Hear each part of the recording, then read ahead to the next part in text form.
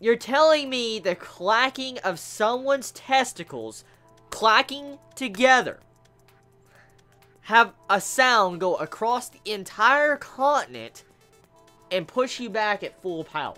Them balls, holy shit, like, holy shit, those are balls of steel. Like, you know, I'm just saying, it gets weirder and weirder by the chapter. It really does. Like, Coco really wants those balls. Like, in this chapter, he's like, ooh, I wonder what they taste like. I wonder what pear tastes like. And I'm like, Coco, you want them nuts, don't you? So, the chapter, okay? The chapter is set up for this pro wrestling match between the Monkey King and the 4 Heavenly Kings. That's exactly what this chapter is. It is very simple, but there is a lot of exposition in this chapter. I want to dive into the beginning part before I dive into the ending sequence of the chapter. So, the beginning of the chapter starts off with finding out that there is a monkey festival, or a Monfest for short, that happens every few centuries, and supposedly this festival is now happening, and it's where the monkeys can actually challenge the Monkey King to take his spot as one of the 8 kings. This festival is held to do that. Now, here's the interesting part about this chapter and this monkey festival. For instance, the Monkey King Bambina, he doesn't actually even try. He just plays around. From what we find out from Kaka, actually what she says in this chapter, is that the Monkey King still plays around and has fun. He just wants a playmate. So, in all these previous festivals he has been in, he's always played around and had fun. So, he has never been serious. He's never went to try to kill someone, actually really try to kill someone. The only time he's ever killed someone is because he's been playing too hard. So, in this, we find out that all these centuries the Monkey King has held this, nobody's really ever made him be serious. So that's... wow. Whoa. And we find out that there is 5 billion spectators. I'm like, what the fuck? Like, how can he watch this? Like, that's the only thing I'm wondering right now. Like, how can 5 billion monkeys watch this fight? Because, I mean, they're on the top of 100G mountain. And only the assistant master Imbus, like the Imbu master assistants, can actually get on top of 100G mountain. That's the only ones that are up there right now. And so, how are 5 billion spectators watching them? Anyways, the thing is, okay, with this chapter, Coco.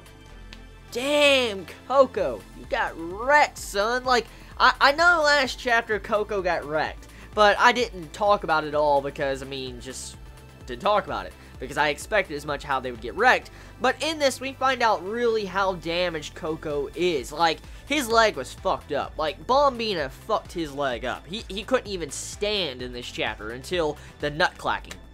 So, to see how Bambina in just one blow messed Coco up that bad, and he was playing around, I still highly doubt you're going to be able to grab this dude's nuts and squeeze them, because, like, there's no way. There's no way you're getting the pair from him, because they may have done a surprise shot on Bambina in this chapter. At the end of the chapter, Bambina takes a punch to the gut, and you see, like, this negative type inverted panel right at the end where Bambina actually has blood. You see a little bit of blood coming out of his mouth, and so it demonstrates that he took damage.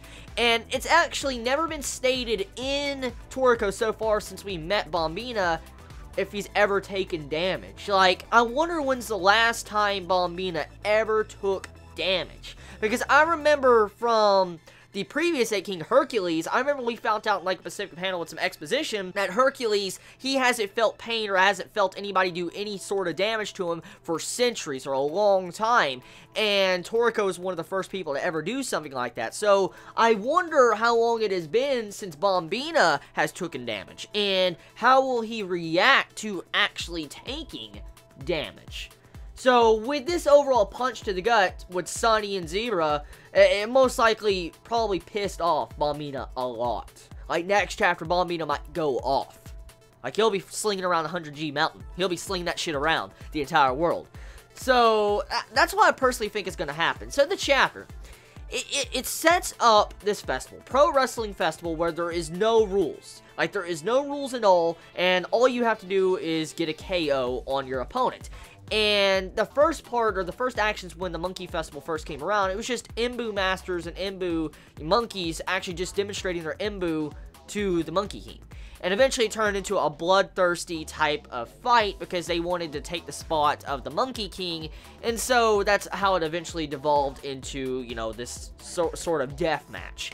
And it kind of explains the previous masters of, you know, the entire continent, because, you know, how they were gaining power and trying to get stronger to fight the Monkey King. It kind of explains that with this chapter. You kind of see, you know, a little bit of foreshadowing to this point. So I like that. I like how this direction of this chapter took. Overall, the ending conclusion of the chapter, I thought Sunny was going to lose his, like, arm. When you saw the Monkey King instantly teleport and grab Sunny's arm, I'm like, dude, Sunny, you're about to lose your arm. But thank God he was just slung into the ropes, and then he was bouncing back. But at the end of the day, I still highly doubt Bambina is going to get defeated, legitimately. There is no way. Because I feel like at the end of the chapter, they did something they shouldn't have. They just pissed him off. They just pissed him off. So, we'll have to see. Overall, decent chapter. Tell me your thoughts in the comments below. How do you feel about this week's chapter in Toriko? I love y'all so much. Please be safe. Chibi out.